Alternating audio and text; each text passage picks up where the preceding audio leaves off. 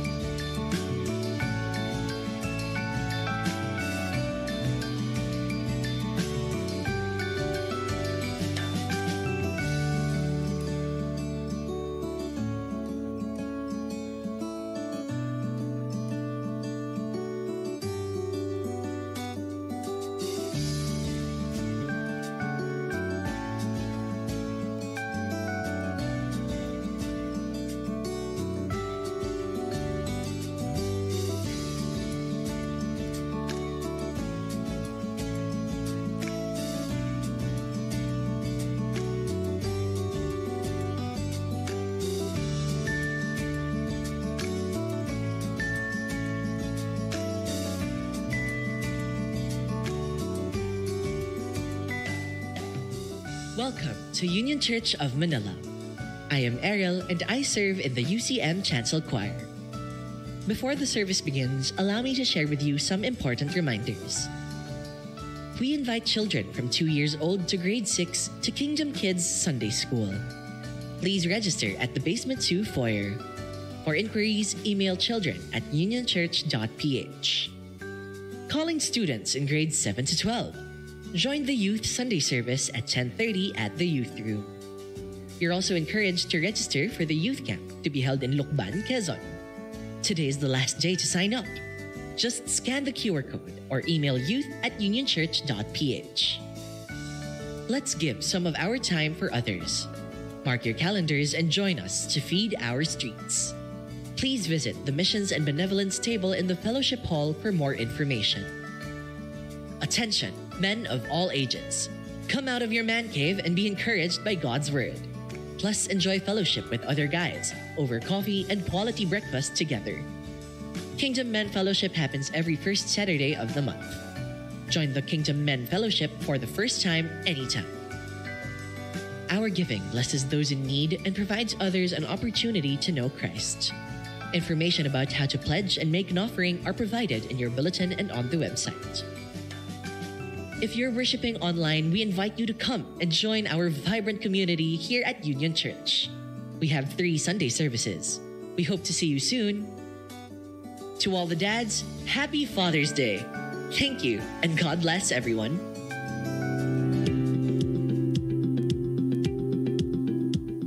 Good morning, UCM. We are thrilled that you're with us today. Before we begin our worship, allow me to invite you to connect with us so we know how to serve you better.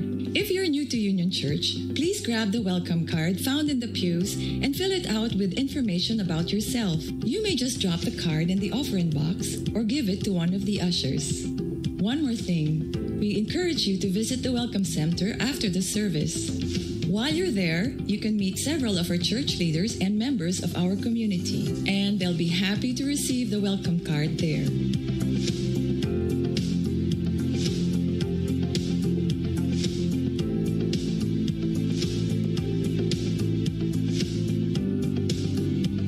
Now, let's begin our time of worship together.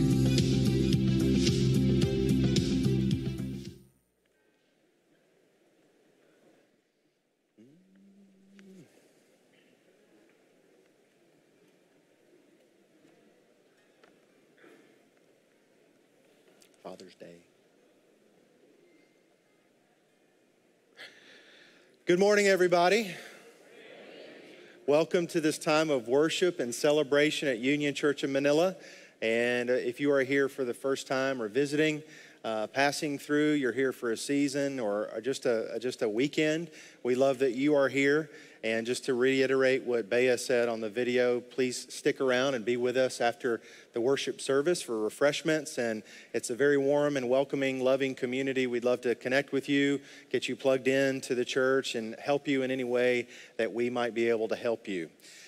Today is a set-apart day. Of course, it's Sunday. It's a day of worship and celebration, as is every week, but it's a set-apart day in another way. I wonder if you can guess why it's set apart today. It's Father's Day. Happy Father's Day, everyone. Happy Father's Day to all the dads. We are going to kick off our time of worship with a prayer on this Father's Day. So I invite you, if you'd like, maybe rather than heads bowed, eyes closed, maybe heads up, eyes open or closed. And if you would like to just extend a hand as an expression of worship and thanksgiving to the Heavenly Father. Let us pray. Heavenly Father, we thank you for this Father's Day. We thank you for all fathers and their roles in giving us life. We thank you for the fathers that chose us, and we thank you for the fathers that we have borrowed. May you bless all fathers and fathers to be everywhere.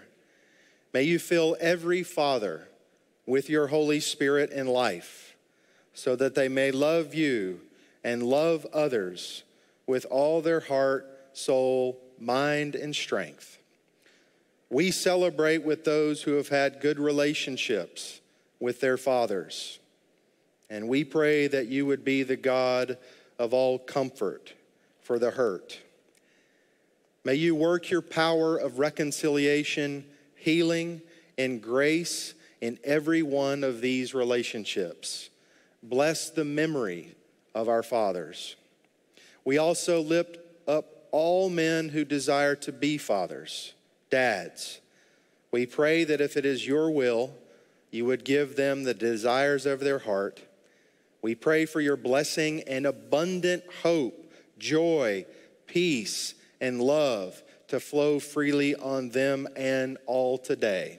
In your name, Father, Son, and Holy Spirit, we pray and give thanks. Amen. Amen. We have a gift for the dads, for the fathers on the way. I believe the ushers have them. They'll be passing those on the way out from the sanctuary today. Let's now call ourselves to worship, church. Let's call ourselves to worship. Let us gather together in unity to exalt the Lord. He is the light of the world. He is worthy to be praised.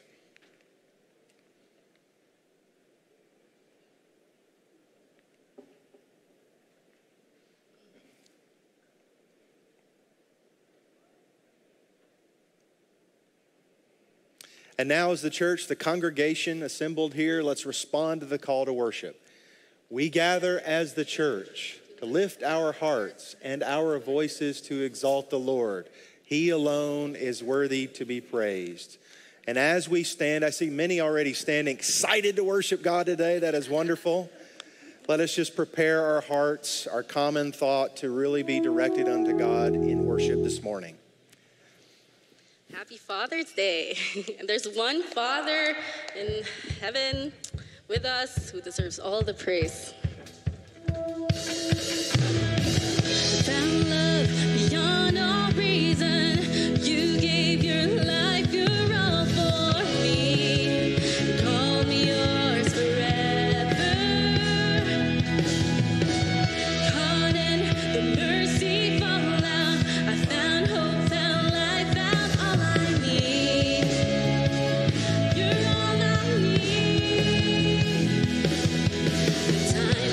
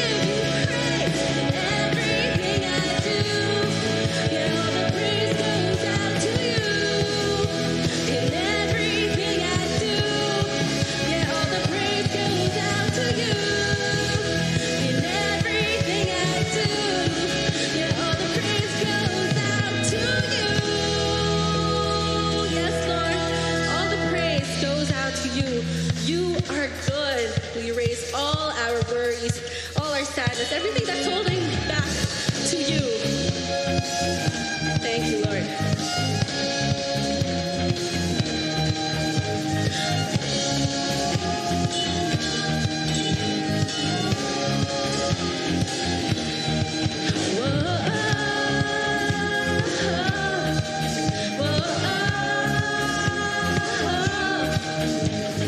This is the day you made. I'll rejoice and be glad with all that I am. This is the day you made. I'll rejoice and be glad in you.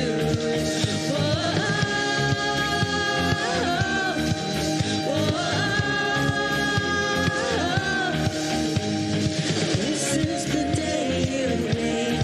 I'll rejoice and be glad. The darkness is true. This is the day you made. I'll rejoice and be glad in you. There's a supernatural praise rising up in my heart, up in my heart. A sound that has to be made. Oh Lord, so my heart will sing. You are good, you are good, and with everything I will praise, I will praise.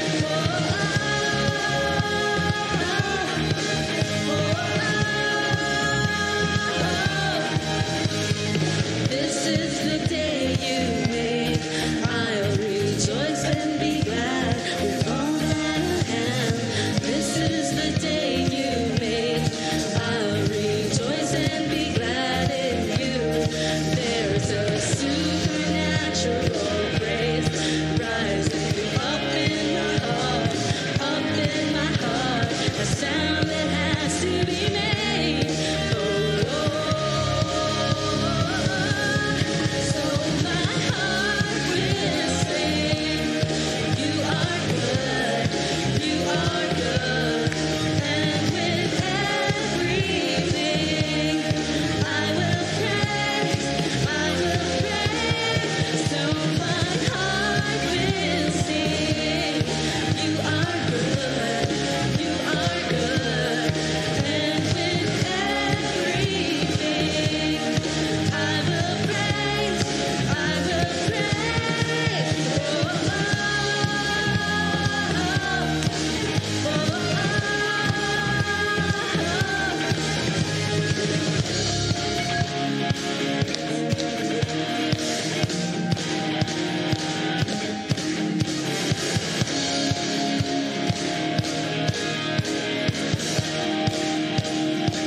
Yes, Lord, this is the day you've made. This is the day you've made. So I will give you praise. Whatever comes my way, I'll rejoice in you. This is the day you've made. So I will give you praise. Whatever comes my way, I'll rejoice in you. This is the day you've made. So I will give you praise. Whatever comes my way, I'll rejoice in you. This is the day you've made. So I will give you praise. Whatever comes my way, I'll rejoice in you.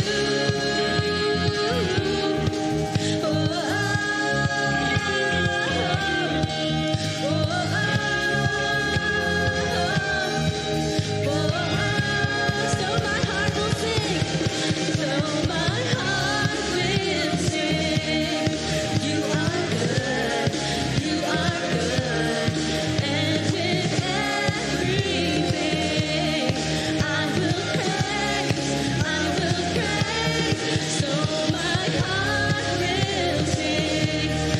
You are good, you are good, and with everything I will praise, I will praise.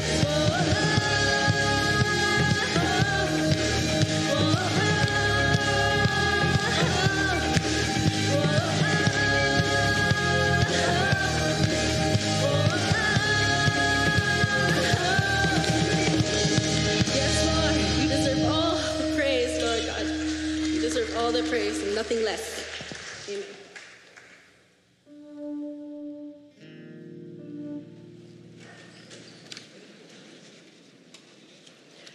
In alignment with our UCM value, United in Christ, we will be selecting prayers and liturgies from the last 2,000 years that have originated from a variety of Christian traditions around the world. Let us pray responsively. Psalm chapter 19, verses 7 to 10. The law of the Lord is perfect, reviving the soul.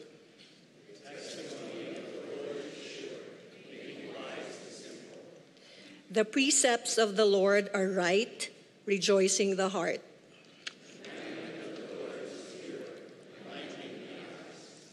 The fear of the Lord is clean, enduring forever.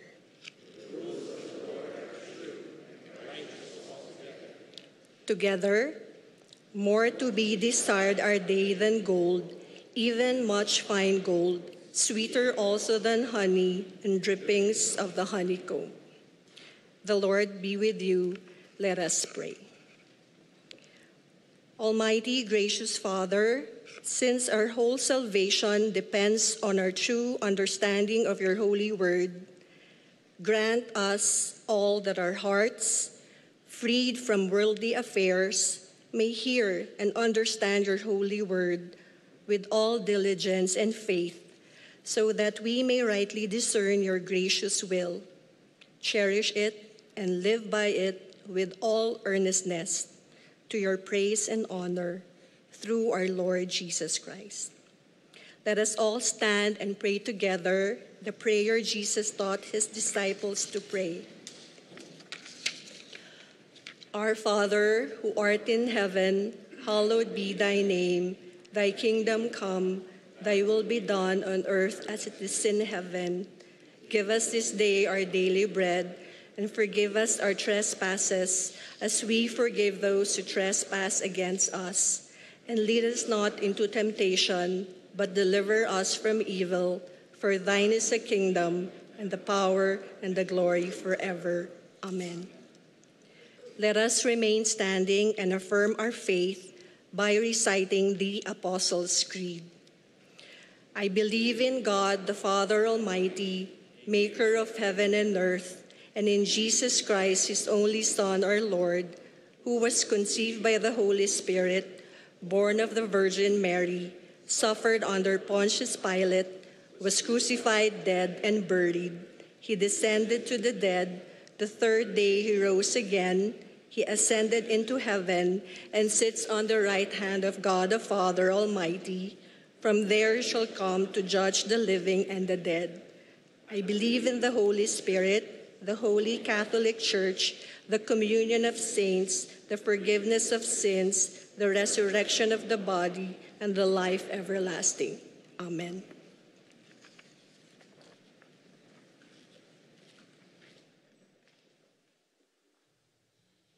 Let's all remain standing and continue our worship.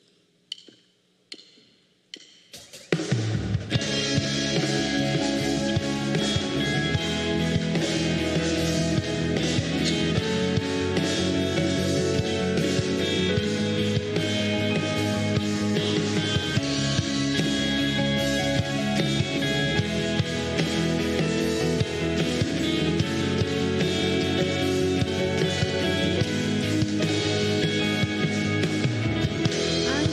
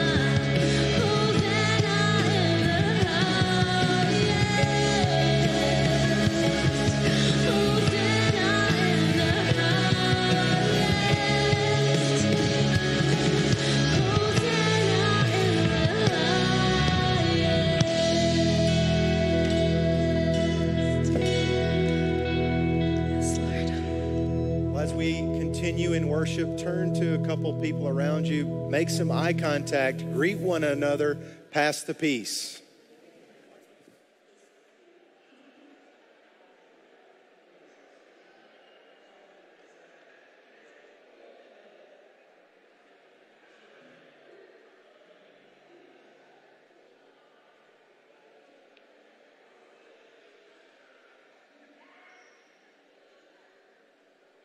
Thank you, guys.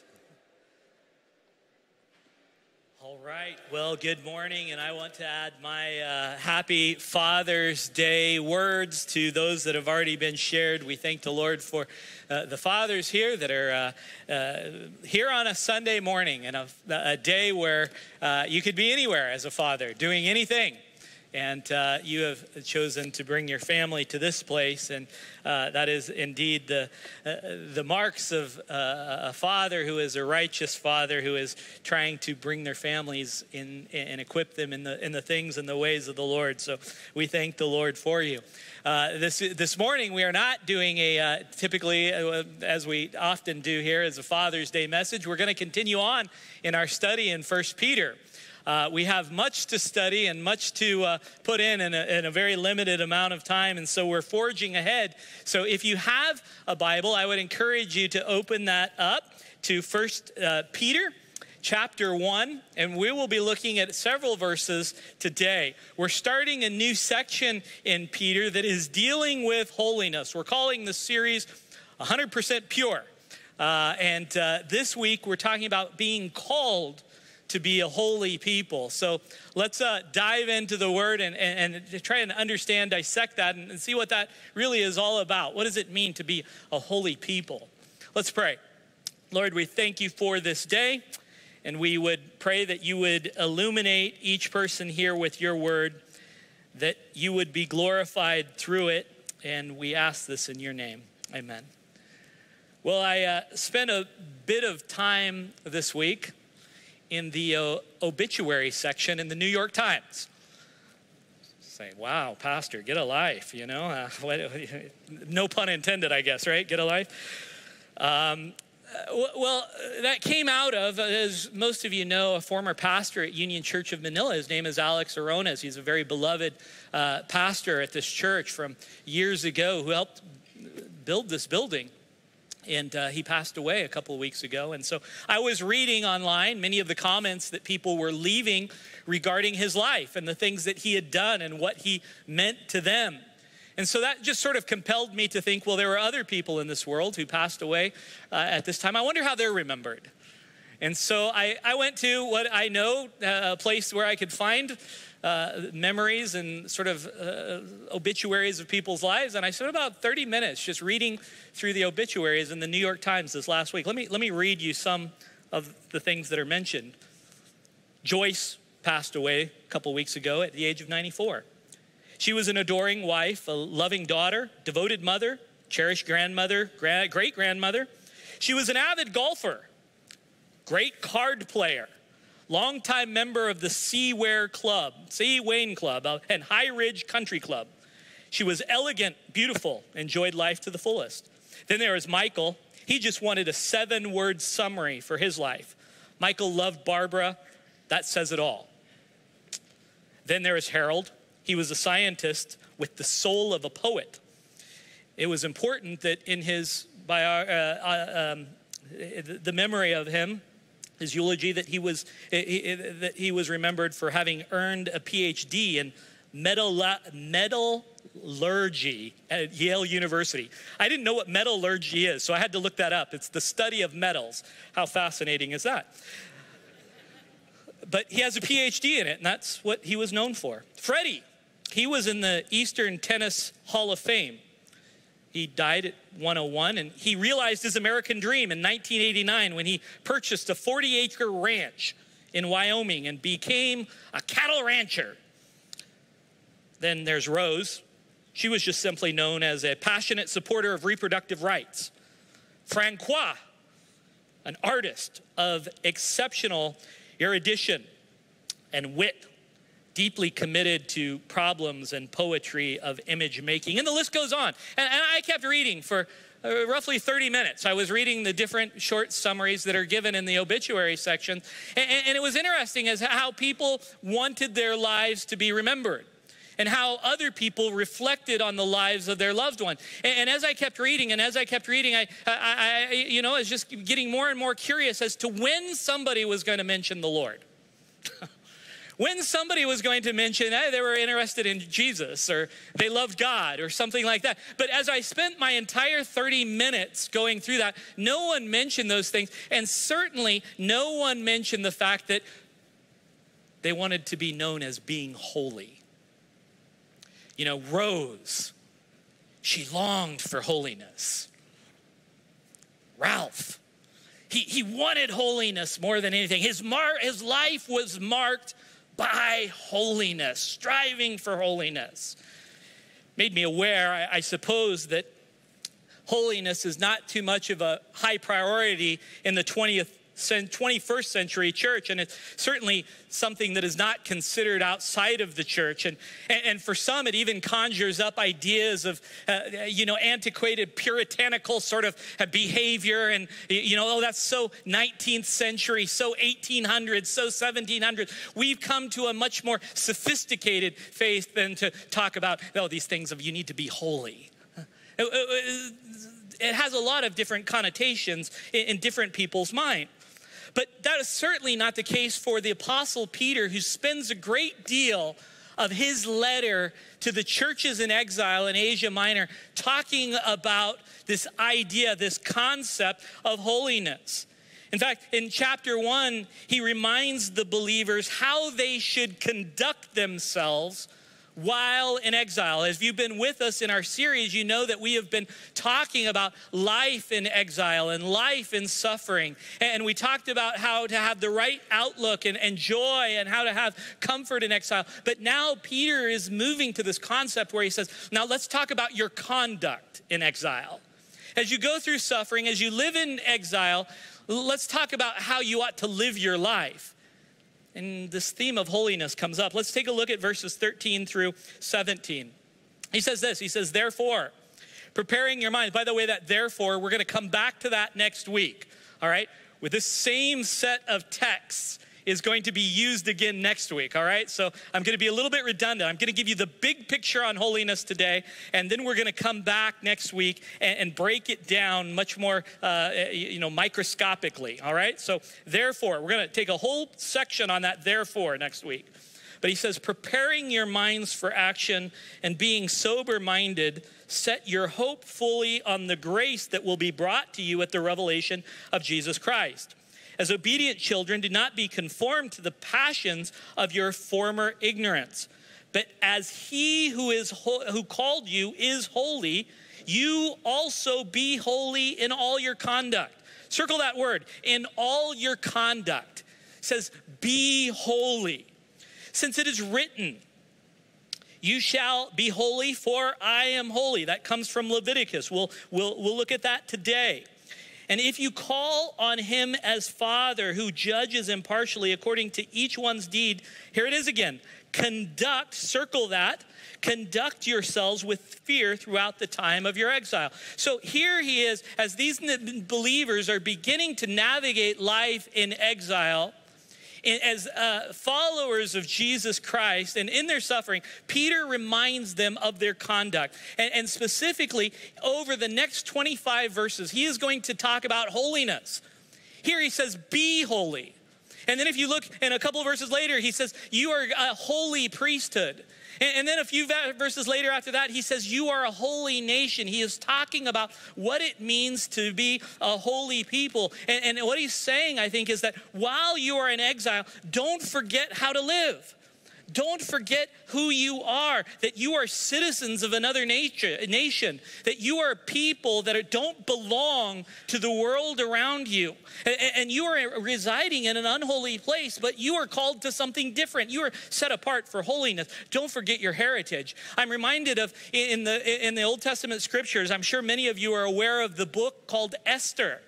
Now, Esther is the story of the Jewish people in Babylonian exile. Remember, we've been talking about exile. We've been talking about captivity. And the people of Jerusalem were taken out of Jerusalem, and they were taken to Babylon. Remember that? That's what this is all about, exile. We've been talking about this all along. And they sat on the banks of the river, and they wept, remembering the songs of remembering Jerusalem. And so here they are. These people are the people that are in exile. That's what the book of Esther is about. Now, in the middle of all that, there are two little books in the Bible. One is called Ezra, and the other one's called Nehemiah. Ezra and Nehemiah are the story of the return back to Jerusalem.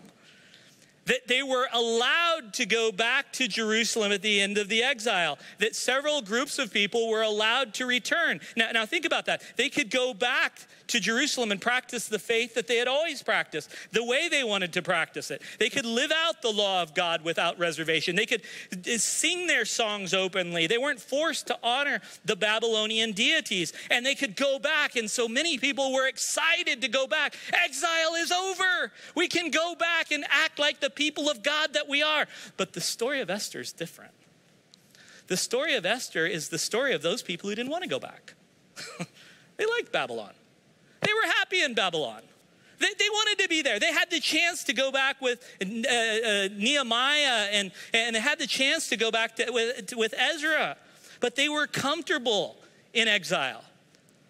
There's a lot of good luxuries in Babylon. That's a beaming metropolis. And after all, Jerusalem's been abandoned for 7 years. What's there to do there? It's a little nothing of a town. Well, let's stay in exile. Let's stay in Jerusalem. And there was arts, there's entertainment. There are amenities. There were things that you couldn't do in Jerusalem. You know what? Those deities, they're not so bad if you just ignore them, just kind of work around them. You know, the moral practices, yeah, we see that, but you know, we're okay with that. And so they were content sort of conforming to exile instead of going back and being the selected people of God that God wanted them to be.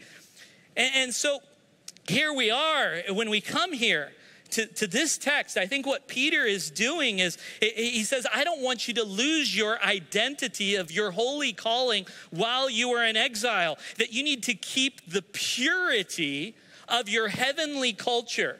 You need to embrace that. Be holy in exile. And that begs the question.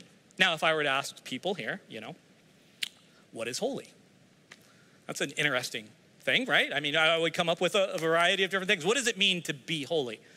And by the way, it's mentioned in some form or another over 600 times in Scripture. Now, if it's mentioned that many times in Scripture, we should probably pay attention, right? And it says, you know, this theme of holy, and then it says be holy. Well, we probably need to talk about what that means. For some of us, it's a list of do's and don'ts. If I do these 7 things and I don't do these 7 things, voila, I'm holy, right? It might include things that we watch on TV. It might include the way that we dress. You know, some people have thought wearing long black skirts and, you know, without colors, we're holy. You know, it might be an appearance. Years ago, I was drinking a root beer in a bottle. Looks like a beer bottle. And somebody came to me and said, oh, don't do that. I said, why? What is wrong with this? He said, oh, it has the appearance of unrighteousness. You know, you're not holy if you have a root beer. I'm like, whoa, wow, what this is. But that was his concept of unrighteousness. You have the appearance of unholiness. For others, holy means a vocation. It means, you know, if I want to be holy, I need to go to some sort of convent. I need to go to a monastery. I need to maybe become a missionary. I need to take on a certain form of vocation and live an extraordinary life that is, you know, the saints and that we talk about sometimes in church history. But most people, when we talk about holiness, it's associated with this moral code. It's associated with moral purity or righteousness and perfection. And certainly that has something to do with it. But I think to help us better understand the idea of holiness, let's go back to the first time it's used in Scripture. Don't you think that's a good place to start? And the first time holiness is mentioned is all the way back in Genesis chapter 2, in the very foundation of Scripture itself. If you look in Genesis chapter 2, drop your eyes down to verse 3. It's talking about the days of creation in chapter 1. And God made on the seventh day, what did he do? What did he make? Nothing. What did he do? He rested, right? So look at what it says. It says, after he rested, after he's done making everything, he takes the seventh day and he rests for himself. And he says, the scripture says, so God blessed the seventh day and he made it holy. It's an interesting thing. How could a day be holy? I mean, think about it. I mean, was, all the other 6 days where they had, sinful things going on, on the sixth day. And all of a sudden, the seventh day is morally perfect. Bibles are falling from heaven and no root beer on the seventh day, right? And those types of things. What made the 6 days not holy? And then all of a sudden he says, oh, the seventh day, why that one's holy. That one's set apart, no weeds grew on that day. What was it? The dirt is better. I don't know. What makes it the seventh day holy? Well, if you look at the word here, when it talks about this idea of holy, the Hebrew word really is this idea of being set apart. That's what it means, to be set apart. It means that the seventh day was set apart unto God for God's exclusive use, for his glory, for his purpose, a day made for himself, exclusively for himself. He made the 6 days, and the seventh day he said, oh, that's the Sabbath. That one's for me. And so he sets that day apart unto himself. But now let's go and look at the second time we see the word holy in the Bible. You have to go a whole chapter, a whole book of the Bible later, and you go to the book of Exodus. Exodus chapter 3, verse 5. Moses, if you remember the story, he comes across a bush that is burning in the wilderness and it's not consumed. And so he comes up to this bush and as he's approaching it, there's a voice out of the bush. Now that always gets your attention when you're walking up and you hear a voice coming out of your plants, right? He says this, and the text says in Exodus 3:5, he says, don't come near, take your sandals off your feet, for the place in which you're standing is holy ground. Now, how does the ground get holy?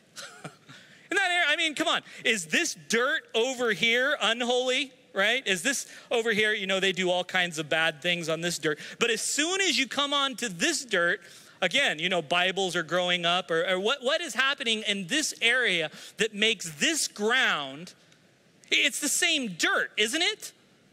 I mean, did the type of dirt change? Does it go from brown dirt to white dirt?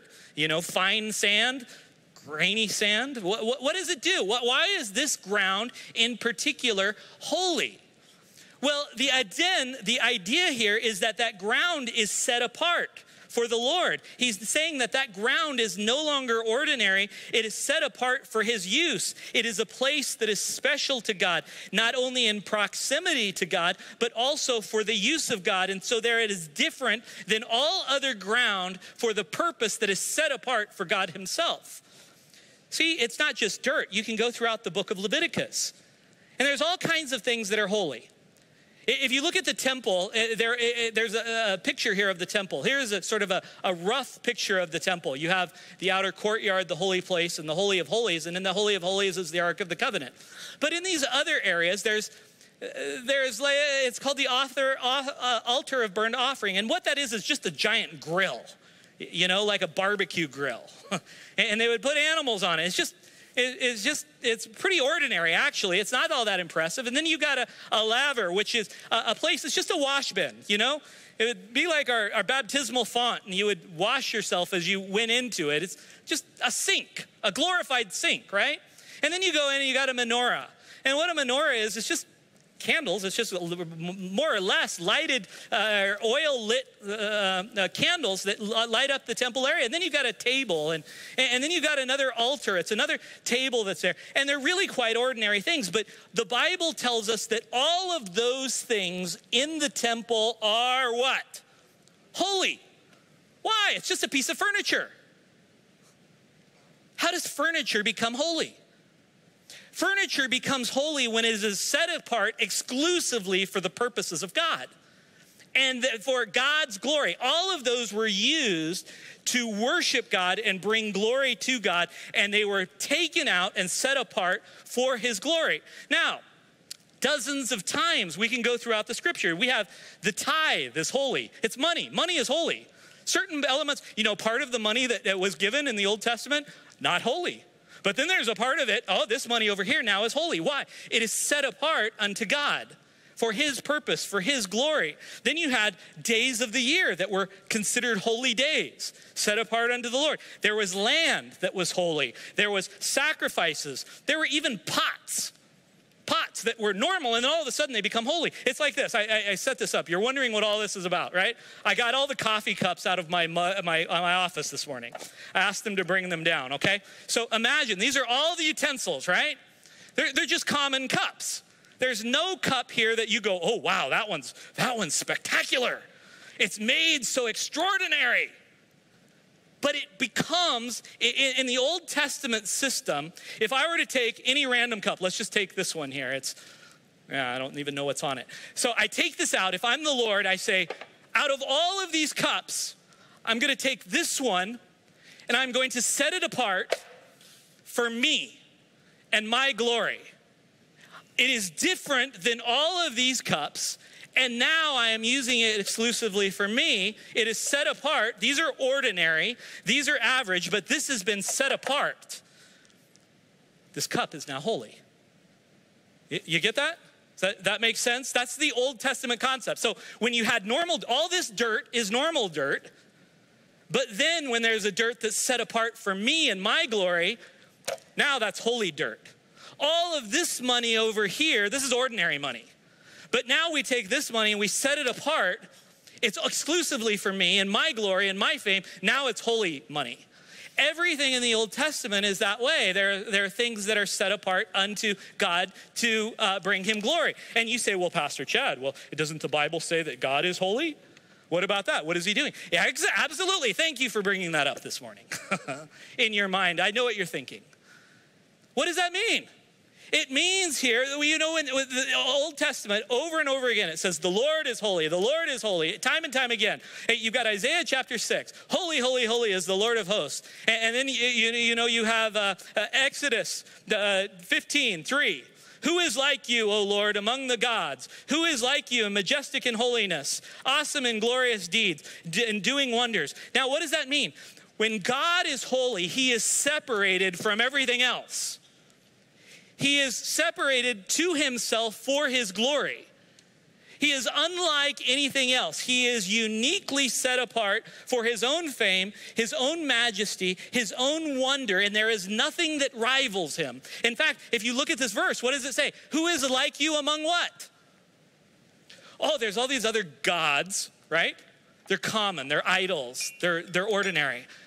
But I am set apart, unlike any other. There is no one like me. He is holy. He is separated unto himself for his own glory. Now, think about all this. Now, in the scripture, we have, days can be holy, utensils can be holy, dirt can be holy, pots can be holy, money can be holy. What do we call this? The Holy Bible. Books can be holy. By the way, what is this? There's a lot of books, right? There's all the books in the world. This one is set apart unto me for my glory and my fame. We call it the Holy Book, right? Because it's set apart unto him. Now, so all of these things are set apart. Now, look at the text. Go here. Now, when Peter, what the Lord says here in Exodus chapter 9. So we have all these other things that are considered holy. But then God sort of turns this title uniquely to something else. Notice what he says. Exodus chapter 19, verse 5. He says, now therefore, if you will indeed obey my voice and keep my covenant, you shall be my treasured possessions among all peoples. For all the earth is mine. And you shall be a kingdom of priests and what? Holy nation. Oh, who's he talking to? He's talking to the people of Israel. And what does he say? Oh, I'm going to set you apart. Of all the peoples in the earth, of everybody, of all the nations that exist on the planet, I am taking you out of the ordinary And I am setting you apart exclusively for my glory and for my fame, to bring glory to me. Your exclusive purpose is all about bringing my name to the nations of the earth. And then if you go into just a couple of books later, it says in Deuteronomy chapter 7, verse 6, it says, for you are a holy people. And notice, he says, he has chosen you to be a people for his treasured possessions out of all the nations in the face of the earth. Notice this. Now this is amazing right here. Here's the people of Israel right here and all of the nations of the earth. And the Lord's looking over. Ah, yes, you. I'm setting you apart. You have a specific purpose for my glory. You are set apart exclusively unto me for my fame and my goodness. Now, let's fast forward when we start thinking about all the things that are in the Levitical law. Since you've moved from a common cup to a special cup, as the people of Israel have, the Lord is constantly in the Old Testament telling them, be holy. Over and over again, if you read the book of Leviticus, you'll see, be holy, for I am holy. Be holy, for I am holy. He's reminding them in every category of their life that they are called to be holy. So he gives them food regulations. Okay, what you can eat. Certain things you can eat, certain things you can't eat. You go, what does that have to do with holiness? I'll get there in a minute. He gives them regulations on bodily regulations. Certain things you do to your body, certain things you don't do to your body. He gives them cleanliness regulations. Like if there's mold on the wall, get rid of that. It's no good, it's unclean. And then he gives farming regulations and don't mix crops. He gives clothing regulations. You don't mix silk and cotton. He gives them work regulations and worship regulations. Why does he do that? And then after he says all of those regulations, he sets those apart and he says, now be holy, right? Okay, let me just give you an example because some of you got a blank look here. So if we go to Leviticus chapter 11, verse 44, he is given eating regulations, all right? And he says, you know, when it comes to swarming bugs, don't eat those. Okay, does anybody have a big appetite for swarming bugs? You know, I mean, if you do, then tune out here for a minute. You're Gentiles, you can eat whatever you'd like.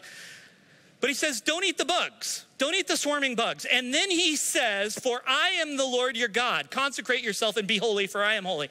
What on earth does eating bugs have to do with holiness, being set apart? It really doesn't have anything to do with the bugs in itself.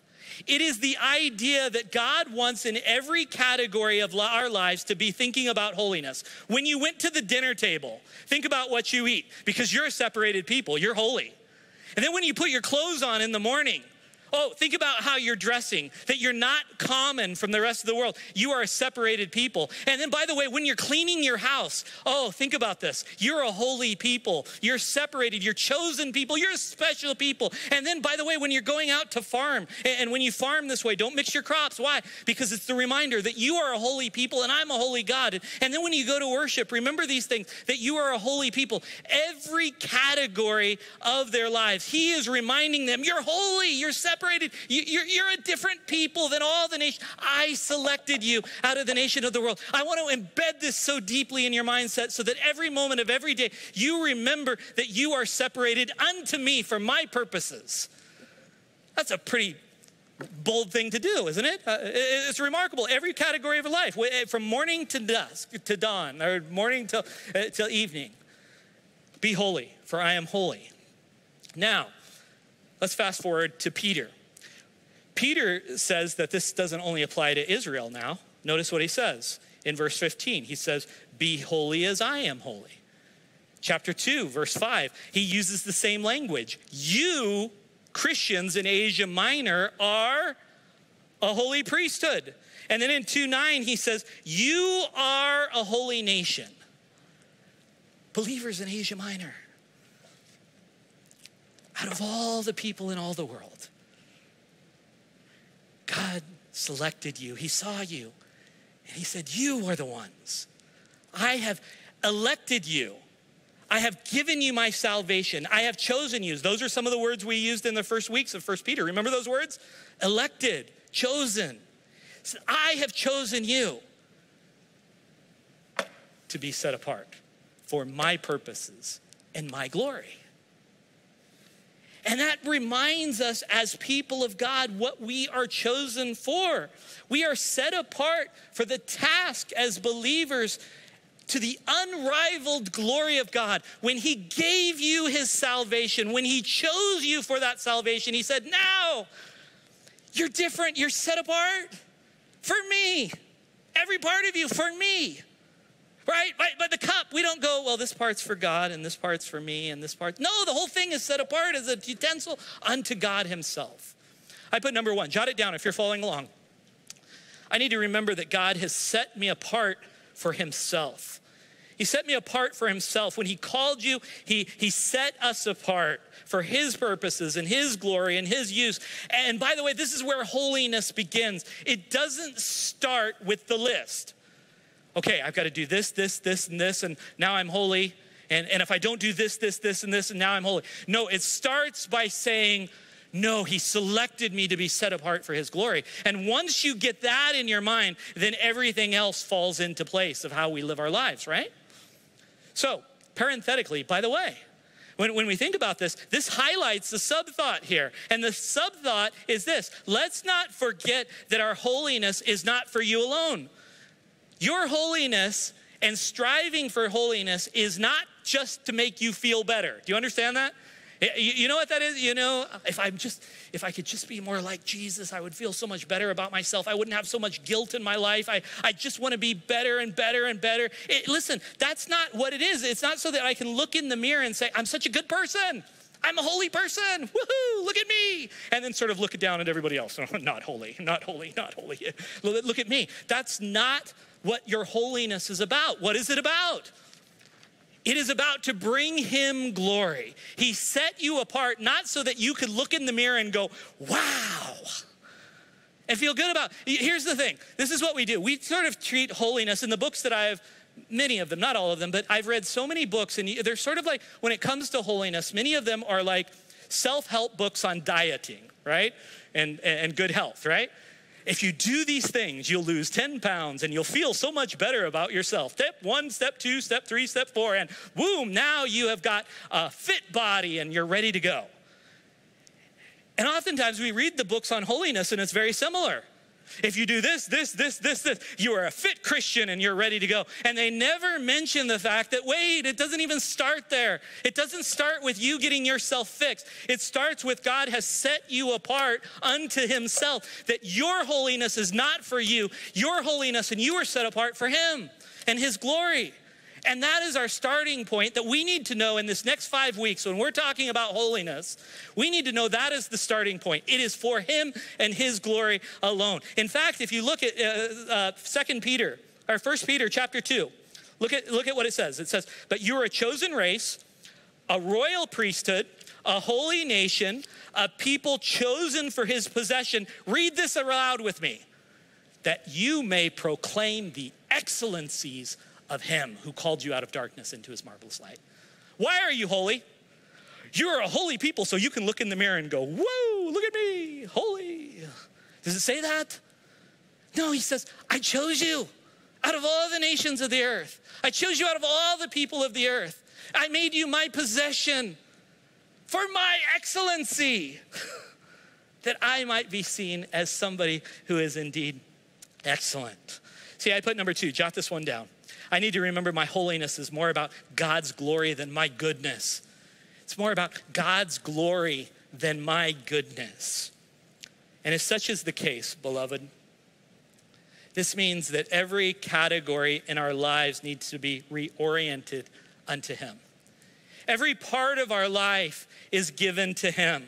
Like the instrument of the tabernacle, we are uniquely to be used in everything we do for him. Remember, they took that instrument and they put it in the tabernacle, and that was exclusively for the work of the Lord in the tabernacle. You take this cup and you set it apart. There is not one part of this cup that we say, okay, this part is all for the Lord and this part's not for the Lord. But he says, no, I have chosen you. I've given you your salvation. I've set you apart into the tabernacle out of the common things. You were in the common things, now you're in the extraordinary things.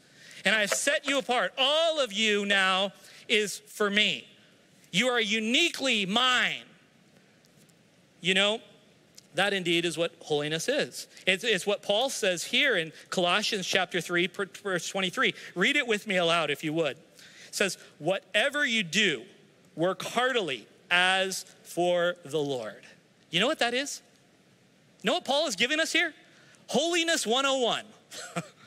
Everything you do, we do it for the Lord. You're uniquely set apart unto the Lord for his purpose. That means as I'm raising my children, I want to be holy. So I raise them for the Lord. As I go to my work, as I do my job, I'm displaying his excellency. As I'm living my life, I want to show his glory.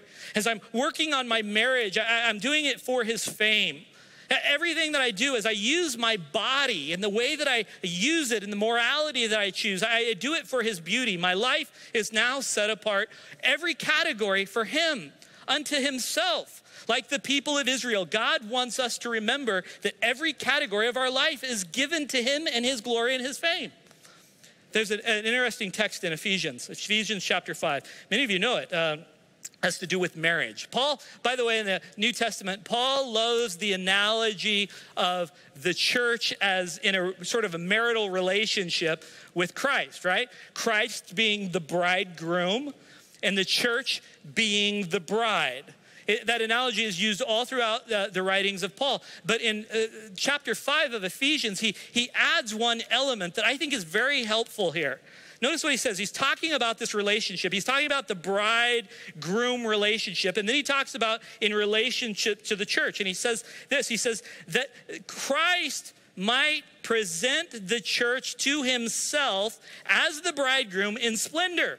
That the bridegroom will bring the church to himself in splendor. And then he says, without spot or wrinkle, any such thing, that she might be holy, without blemish. What is he saying? Christ, the groom, is going to separate the church unto himself for him alone. He says at the moment of salvation, he takes them out and he says, now you are mine. And as you are mine, you reorient everything in your life for that calling that you have been married to me. Let me put it this way. When I do a lot of weddings around here, and there's a line in my wedding ceremony that I always use. I make the couple repeat it.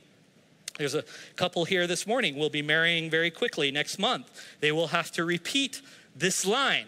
Heads up, guys. Says, I give you loyal love, everything I am and everything I have. That's the marriage relationship. What happens? That means at that moment, the bride reorients everything in her life based upon the bridegroom. Everything now goes over to the bridegroom. She is for him exclusively. She is even separated from her parents exclusively for him. Everything is reoriented. She is his exclusive treasured possession. I think of, you know, what my wife gave me when we got married. She didn't give me a lot of money. I thought I was marrying into money. You know, it didn't work out unless she's hiding it somewhere. I'm not sure. I didn't get much. I got a broken down kind of old car that broke down in a year. You know, I didn't get any of those types of things. But that was all right. You want to know why? Because she gave me everything she had and everything she was. Out of the 8 billion people, 4 billion men on the earth, she said, I am, out of all of these, I have a choice. I am separating myself and I'm giving you all I am and all I have. She was wholly mine, W-H-O-L-L-Y, and she was wholly mine, H-O-L-Y. She was separated unto me. I'm happy she was. She's mine. And that's what Paul, I think, is trying to say that Christ does as the bridegroom. He says to the church, I gave you salvation. I married you. I wed you. And now I separated. Now you, out of all the people of the earth, now you separate yourself unto me, wholly over to me. That is the root of our faith. That is what the holiness is all about, where we need to reorient our lives unto him. I put number 3, jot it down. A desire for holiness should cause me to reorient every category of my life. Every category of my life reoriented to him. So listen, over the next 5 weeks, I'm going to be talking a lot about holiness. I'm going to be talking about different categories of our lives that need to be reoriented unto him. But it starts here, right? Where I say, everything I am and everything I have is yours. That's holiness. That is the root, that is the beginning, that is the foundation of all holiness in our lives. We start with that understanding that we have been separated unto God. I used to sing a song back in the 1990s. Maybe some of you know it. Remember the song? It said, holiness is what I long for. Holiness is what I need. Holiness is what you want from me.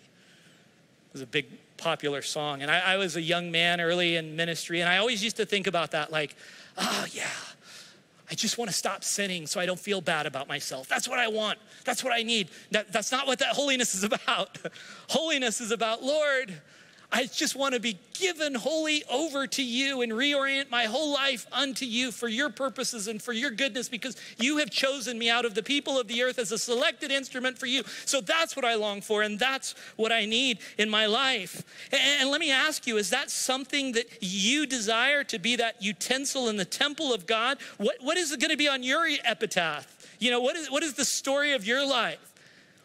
I want them to say, well, Chad, he wanted to be holy. He wanted to be set apart unto the Lord. Similar to David Brainerd, 1700. I love this guy. He was known for his holiness. After he died, well, he had written a journal, and Jonathan Edwards read his journal after he died, and he published it because of what he wrote in it. But listen to what David Brainerd wrote in one page of his diary. He said, oh, I feel it's heaven to please him, and to be just what he would have me to be. Oh, that my soul were holy as he is holy. Oh, that it were pure, even as Christ is pure, as my Father in heaven is perfect. These, I feel, are the sweetest commands in God's book, comprising all others.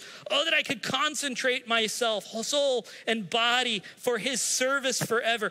Oh, that I could give myself to him so as never more to attempt to be my own. That's somebody whose holiness is what I long for. Holiness is what I need. Do we have that sort of prayer in our lives for holiness? One quick story and we'll finish here. When I was a kid growing up, we had special dishes. I don't know if you have special dishes in your house. Special silverware, special plates, special bowls. And these special dishes, they were the nice ones, and they were stepped away from the regular dishes. In fact, they're in an entirely different room, in an entirely different cabinet. And, they were shiny in every way, and they were perfect in every way. And we used them for only special occasions. We had ordinary dishes over here, and for ordinary things, we would use those ordinary dishes. But the special dishes, some of them had gold-plated silverware and goldware, I guess, and just perfect plates. And now, if I were to go into that hutch or that cabinet on a Monday evening after school and walk in and grab out one of those plates and throw a hot dog on it and put some ketchup on it and throw it in the microwave, I might not be standing here today. My mother is here, and she might not have let me live past the next day if she saw me taking out those plates and those dishes out of that cabinet and putting a hot dog on it with ketchup. I don't think those dishes ever saw ketchup, nor a hot dog. I think that was the forbidden food on those plates. Those were meant for roast beef. Those were meant for ham. Those were meant for turkey. You know, the kind of stuff that you cook all day. those came out just a couple days of the year. And when very special people would come over, then we would pull out those. But, you know, if I'm waking up on a Monday morning and I'm having cereal, I go into the cabinet and I get the plastic bowls, right? I get the plates that have little chips on them and the forks that might have a little bend in them. I might get the bowls that are scratched or whatnot. You get the common plates for the common everyday items of life. But every now and then, when something really special would happen, what do? We'd go to the hutch. We'd pull out the special silverware and the special bowls. And I think that's what Scripture is doing here. It's reminding us that you have been placed in a separate cabinet, used for a special purpose of the excellencies of God. You are not common when he selected you. You are not ordinary when he chose you. You are not just average when he elected you. He selected you for his excellencies. And when we know that, this governs our morality, it governs our work, it governs our priorities, it governs our attitudes. We are holy. Say it, I am holy. Say, I am a special dish. Indeed you are, in a separate cabinet used for the excellencies of God. Oh, don't you want that as an epitaph of your life? He was holy. She was holy. She was separated unto God. And this is the word of the Lord for the separated people of God. Lord, thank you that you have called us and separated us for your excellencies and your glory and your goodness. I pray that over the next few weeks, we can start orienting our lives according to that sacred calling that you have given us and that sacred position that you have placed upon us. We thank you for the word of Peter that you have given to him that encourages us and challenges us. Here we are 2,000 years later. In your name, amen.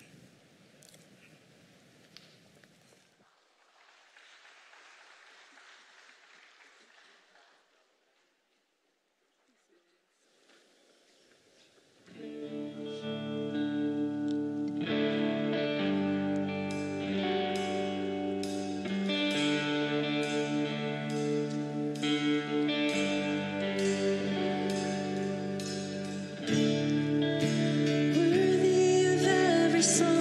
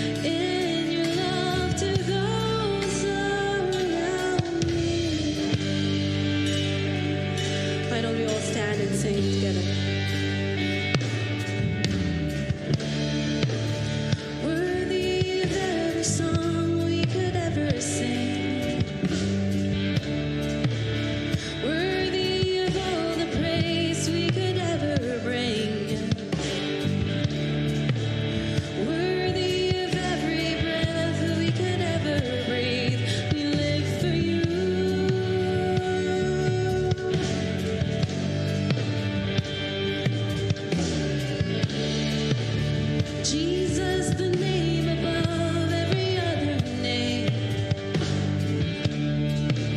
Jesus, the only one who could ever save. Worthy of every breath we could ever breathe. We live for you. We live for you. Holy, there is no one like you. There is none beside you.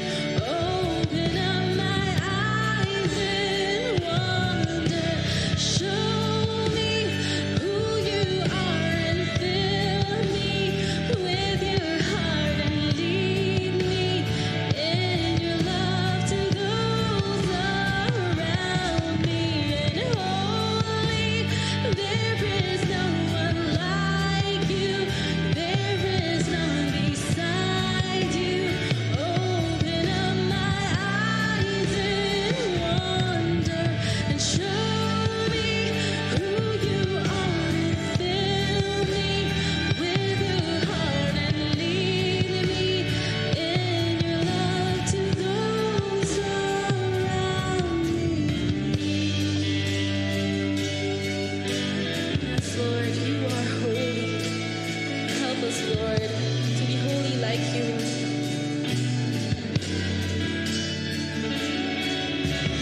I will build my life upon your love. It is a firm foundation, and I will put my trust in you alone, and I will not be shaken, and I will build my life upon your love. It is a firm foundation, and I will put my trust in you alone, and I will not be shaken. Holy, there is no one like you. There is none beside you. Open up my eyes in wonder and show me who you are and fill me with your heart and lead me in your love to those around me. And holy, there is no one like you. There is none beside you. Open up my eyes in wonder and show me who you are and fill me with your heart and lead me in your love to those around me. Yes, Lord, we build our lives on you. For the closing song, you know the drill. Everyone knows the song. Let's together sing about the holiness of God.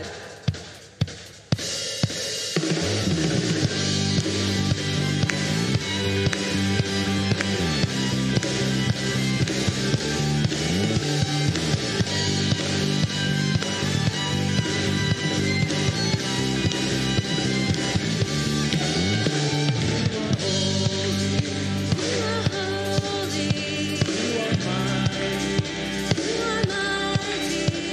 You are worthy.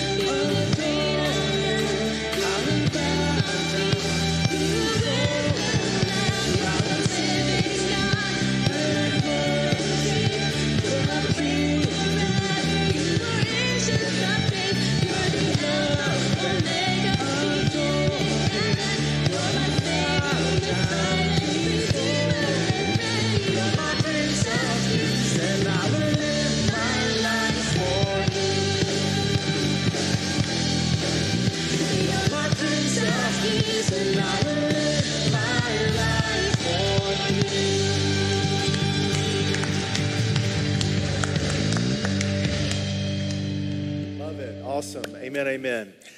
Happy Father's Day to all the dads. As you go, do pick up just a simple gift that we have for you as you exit the sanctuary. And just so you know, men of the church, we have Kingdom Men Fellowship Breakfast on July 1. So stretch into holiness, not alone, but come be a part of doing this life of holiness with other men of the church and brothers in Christ. Thank you. Let's close in our liturgy together this morning. So as our gathering ends,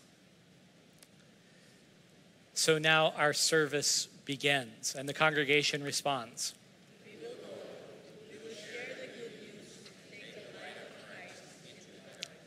Go then now, you are sent. Let us close with our final benediction. Doxology. Now, unto him who is able to keep you from stumbling and to present you blameless before the presence of his glory, be glory, majesty, dominion, and authority before all time, now and forever. Amen. Amen. God bless. Have a great week.